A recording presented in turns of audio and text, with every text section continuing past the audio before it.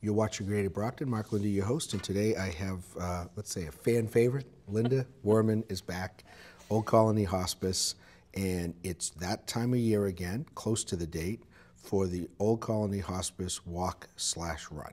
Correct. You've got it. Tell us about it. What is it an annual? How many have you done? I can't. So this is number 18. Wow. Okay. Yeah, we're pretty excited about that.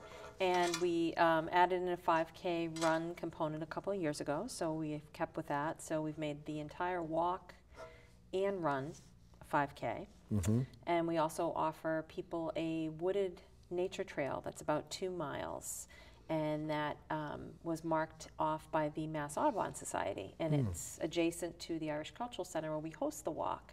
So everybody starts and finishes at the same spot, but some people go into the woods and do this beautiful nature walk. They don't want the paved road type of event. And then other folks do the run, or they do the walk on the paved roads, which is great because it's wide, flat, private, no traffic, very easily marked, easy to find, in and out, and you know, it's a safe environment too.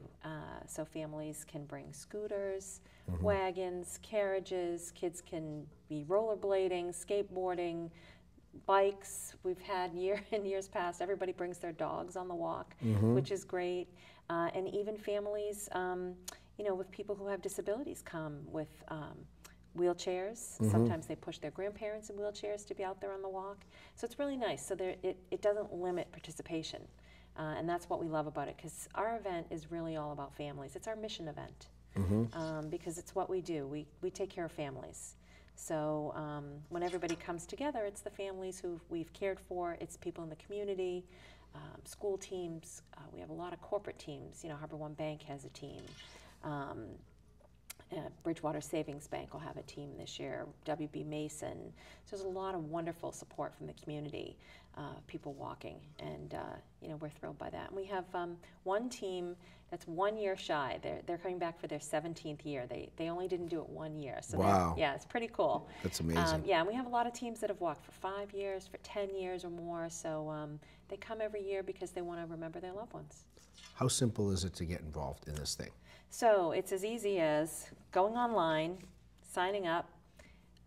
You give a $25 donation when you register, and we provide you with a free fundraising website. You know, everybody talks about crowdfunding and CrowdRise and things like that. Well, we've been in the business of doing that for years, long before they became sort of the new thing. So we've always provided this free website, so you can fundraise online if you prefer, or you can do it the old-fashioned way and ask people for donations and turn in your money the day of the event to help us raise money for the services that we give to our patients. Website?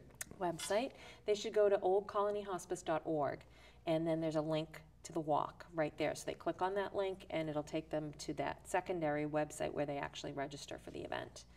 So Old Colony, we know, is a nonprofit. We are a nonprofit, yes. What does the money go to? And people sometimes ask the question, how much of the money that we raise goes to the cause? Right, absolutely. Well, all of the money we raise from the walk that day, all of the proceeds go to the services that we give our patients. So a lot of the sponsorship that we raise covers the cost of the event, so that all the proceeds from the participants help provide services to patients and families. And while we're Medicare funded for the main services that people receive, there's a lot of things that Medicare doesn't cover. We provide extensive volunteer support, so that requires training for our volunteers. They have to know and understand the HIPAA rules and all the things that they can and can't do when they're out with a patient. So that requires a lot of training. So that's what part of the money funds. We provide bereavement services, which also is not covered under the Medicare benefit, and that's vital to families learning to cope with the loss, especially for children. You know, we give comfort care measures, baskets with books and other tools to help them, you know, deal with their grief. The walk is actually one of our, it's not funny, but it's one of our bereavement activities. You know, people come together to celebrate and remember their loved ones, and it helps them heal. In fact, I got a call from a woman in California. Her mother died a year ago on May 1st, which is when the walk is this year, and she's flying in. She's coming to the walk with her father, who's 90, and several other family members and friends, and they're going to walk in memory of her mom for the first time. So it's, for her, it's very cathartic, and we really are happy that, like I said, it's our mission event. We can provide that opportunity for people to come together. They see the staff and thank them, and they really appreciate that opportunity to remember their loved ones.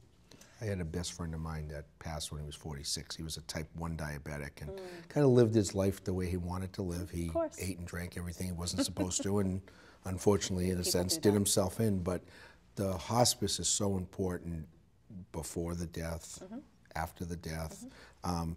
Point that person out, the person that's coming in from California, and see if they'll let us follow them a little bit with a camera, because that's an amazing story, you know, all the way from California, and it must have given them a lot of comfort and a lot of peace of mind to know that there were people there that were helping the family and everything like that. It's you know, people have a lot of, I guess, misconceptions about hospice in terms of when is it the right time to bring you guys in to do the job. So can you address that a little bit while we're talking about this? Of course.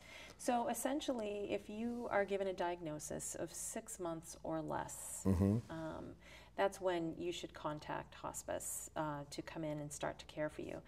The average person, though, it's about 2 weeks that they let us come in and care for them, which, you know, that they still get the full benefit. We don't, you know, even if it's 24 hours, you get the same quality service from start to finish.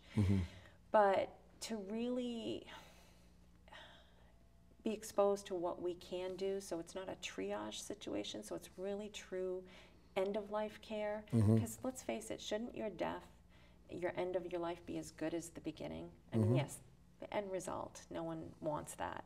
But you can have a peaceful, dignified, quality experience if you do things and plan things accordingly. So by contacting, even getting information, if you're not really comfortable with going on service right away, having somebody come in and explain, what do you folks do? How does it work?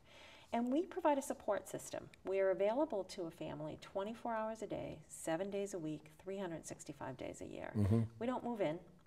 Our nurses are reachable by phone. They will respond very quickly. If they need to come for a visit at 2 o'clock in the morning, they'll get in their car and they'll go visit you. If the situation can be resolved over the phone, if it's maybe someone's nervous or something didn't quite go the way they planned, the nurse will talk the family through the situation. But ultimately, Mark, if you had a family member on hospice, you're the primary caregiver. And there has to be one in order for somebody to come on hospice. We're the auxiliary caregivers. We are there. We go several times a week for nursing visits. Our chaplains will visit.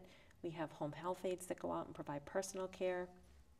And we also provide the volunteers who can give respite to a caregiver to stay with the family member, so that person can go out, go shopping, have a cup of coffee with a friend, take a walk. I think we're going to do a whole show on this because it takes that much. So I want to get rid of the misconception. So just to reiterate, the walk itself is Sunday, May 1st. What's the start time, real quick? 11:30 check-in, 12:30 start time. Okay, and it's over at the Irish Cultural Center in Canton. Different options.